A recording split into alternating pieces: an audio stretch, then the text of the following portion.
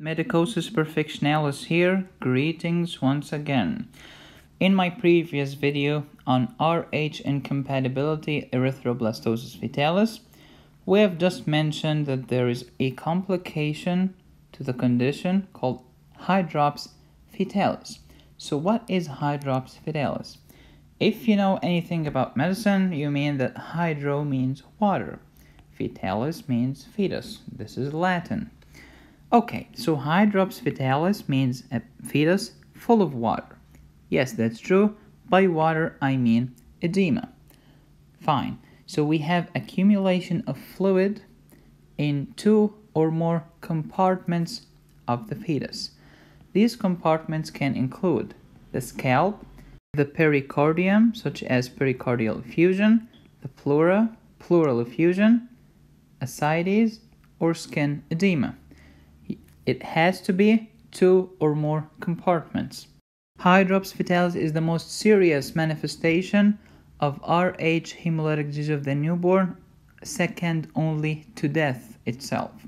There is another condition called Hydrops allantois or Hydrops amnion. There is an accumulation of excessive fluid in the allantois or the amniotic space, respectively. So don't confuse the two. Something called Hydrops fetalis. Now the fetus has water. Hydrops allantois or Hydrops amnion. The allantois or the amnion have excess water. What's the pathophysiology of Hydrops fetalis? This is really important. As you know, severe anemia. If you recall my video on RH incompatibility, we had severe anemia. Severe anemia leads to hyperdynamic circulation. Okay. Hyperdynamic circulation means high output cardiac failure. Now you have blood just circulating very quickly. It's called high output cardiac failure or normal ejection fraction heart failure. Okay, which side will fail? The left side of the heart. You have left-sided heart failure. Then you have pulmonary edema, and you also have pulmonary hypertension and vasoconstriction. The pulmonary hypertension will lead to right-sided heart failure.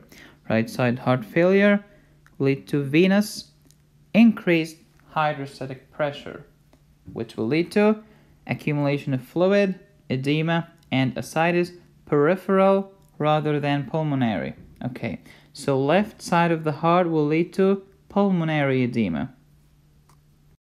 I'm sorry, this is the heart. Left side of the heart will lead to pulmonary edema. Right side of the heart will lead to peripheral edema. Okay, then there is another mechanism.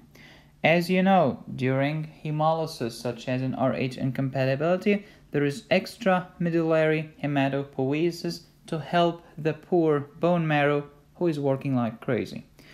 Now we have the liver working like crazy, hepatomegaly, and may lead to hepatic dysfunction. Normally your liver secretes albumin, but a dysfunctional liver secretes less albumin.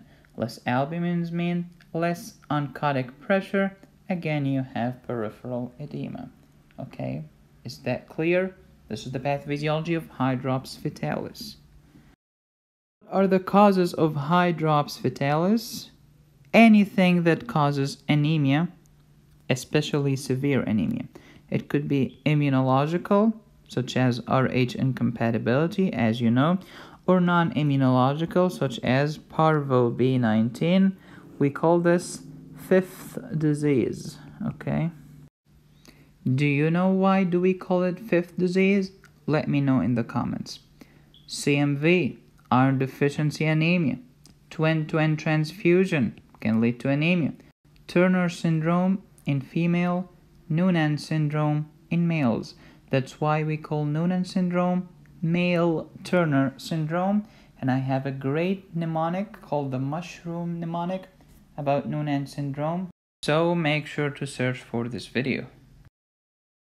Diagnosis of Hydrops fetalis, ultrasound. And now we can do middle cerebral artery Doppler, which is very cool. Complications of Hydrops fetalis, spontaneous termination. Of course, you know how to treat severe anemia.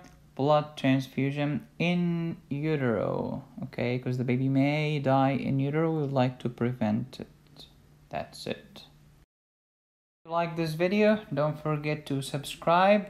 I'm making a lot of videos every week, and we are getting so close to your favorite topic, leukemia and lymphoma, so stay tuned. It's coming pretty soon. Thank you so much.